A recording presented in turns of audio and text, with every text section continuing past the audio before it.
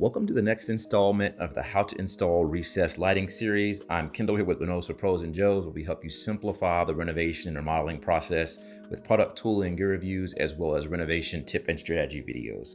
So if you're interested in renovation, remodeling, repair, real estate, home improvement, or property maintenance, then subscribe because this channel and this content is for you.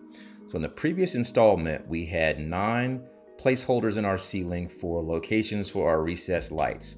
And after meeting with the client, it was determined that the 9 light location layout was too predictable because we just had 3 rows of 3 and it kind of drew your eyes to it and was kind of underwhelming. So what we did was we went ahead and added 4 additional light locations, giving us a total of 13.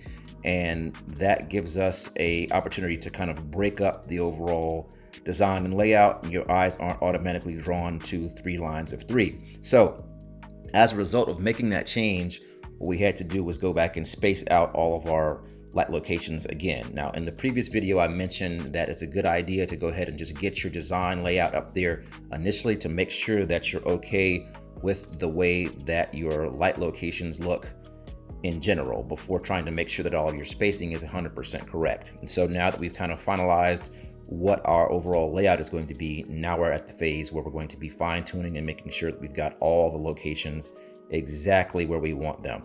So if you look closely, you can see that there's a faint green line on the far right side there.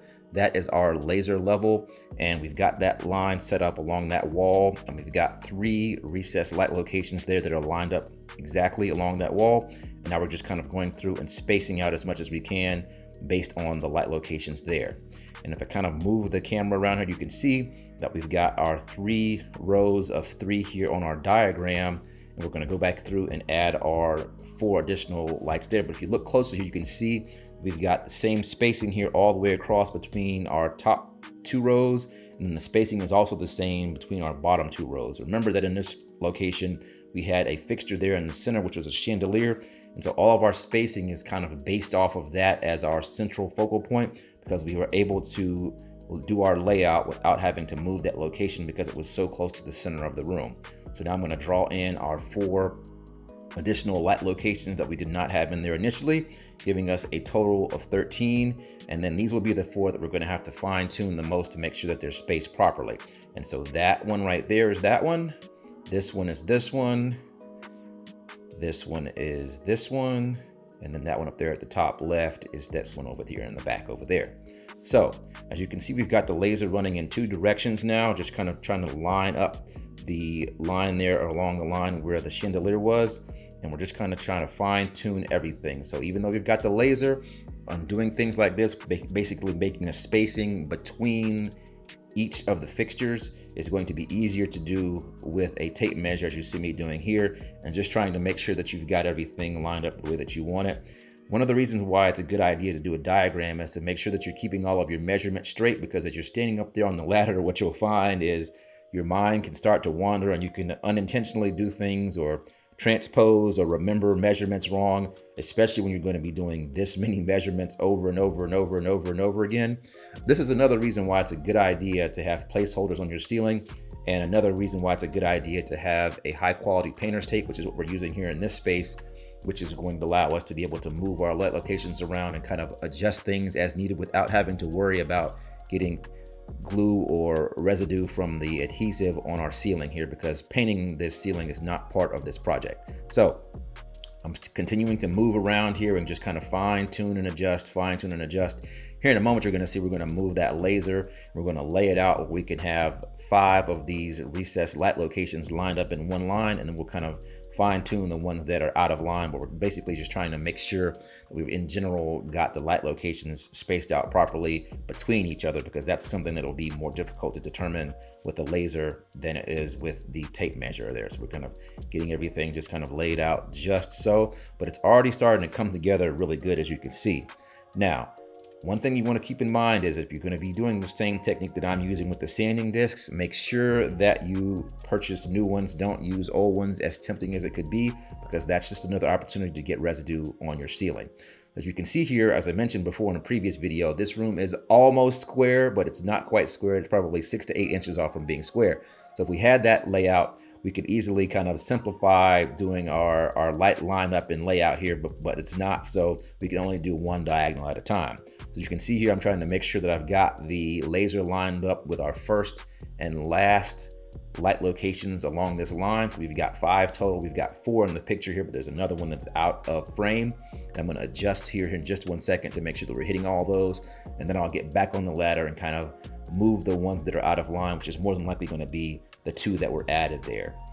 So as we look here, you can see we've got 1, 2, 3 there that are lined up, and you can see that that location is slightly out, so we can just kind of relocate that one there and get it exactly the way we want it. That's the location right there that I just touched where our chandelier was previously located.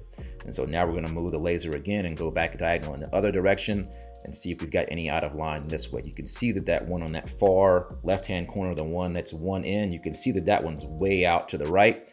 And then it appears that the one here closest to us here at the top of the screen on the right side may be out of line too. So we've got another opportunity to kind of get these exactly the way we want it.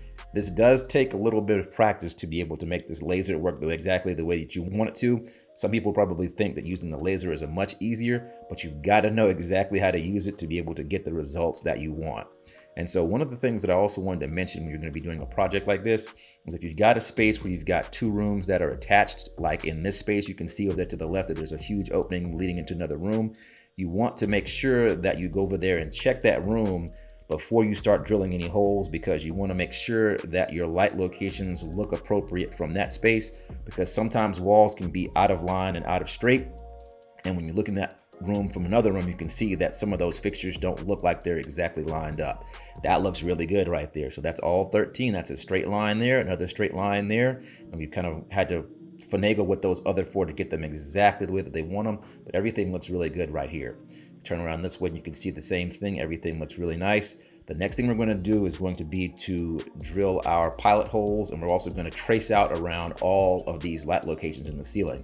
And one of the reasons why we're taking so many steps here before we move on to the phase of actually cutting is because, as I mentioned before, sometimes when you're doing these type of projects and you're doing a whole lot of ladder work and you're doing a whole lot of steps and doing a ton of measuring overhead, and you can easily get your mind to zone out. And you could make mistakes that you knew that you shouldn't have made, but you just kind of lost track of what you were doing for just a split second, and ended up making a mistake that is going to be very difficult to correct. And so one of the things that we're doing and achieving by adding in these additional steps are they're actually safeguards to help us prevent from making mistakes that we cannot easily go back and correct.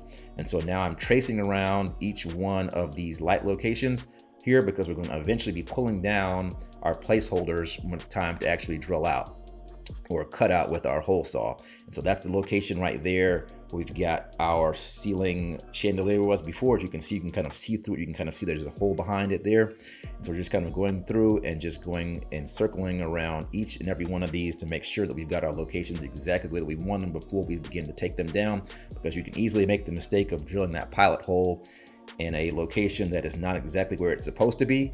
And then when you actually cut your light location, you realize that it's far off from where it was supposed to be. So we're just kind of trying to make an additional safeguard here by doing it this way. We're almost done here, and then we're going to start drilling out for our pilot hole. And we're going to be using a very small bit here to drill into the ceiling to make sure that we've got our light locations exactly the way we want them before we pull on all of our placeholders. So the first thing I'm doing right here is marking my locations with a black permanent pen. Here's the drill. And I'm just going to jump around here really quickly, and we're going to place all of our holes in here for our pilot holes. And this part of it goes by pretty quickly. The planning phase of doing a recessed lighting project is actually where you spend the majority of your efforts, because cutting the holes, while it's not clean work, it is pretty easy once you've got everything confirmed with where you want it and you know that you're not going to have any issues when you begin to cut. And so that's what I'm doing here, is just making sure we've got everything located and laid out exactly the way that we want it. So we begin the phase that we can't go back and redo easily. We can do it with confidence that we know that everything is going to work out right. Now, in a previous video, I did mention using a hanger to be able to pop through the ceiling there if you've got an attic above, so that you can see where that light location is, so that you can move things out of the way like insulation and things like that. Well, you'll see me do that here later on in this video, but actually what I ended up doing is making a slight modification that ends up making a huge difference when you go into the attic and try to locate all these light locations. So I'm not using the hanger method anymore, and you'll have to stay tuned to the next installment of this video to see exactly what it is. It is a really inexpensive way to solve the location finding process in the attic. So stay tuned to the next video. Hopefully you found the tips that I've shared in this video helpful. Don't forget to like, comment, and subscribe, and stay tuned to the next installment as we move this project forward, and I will see you all in the next one.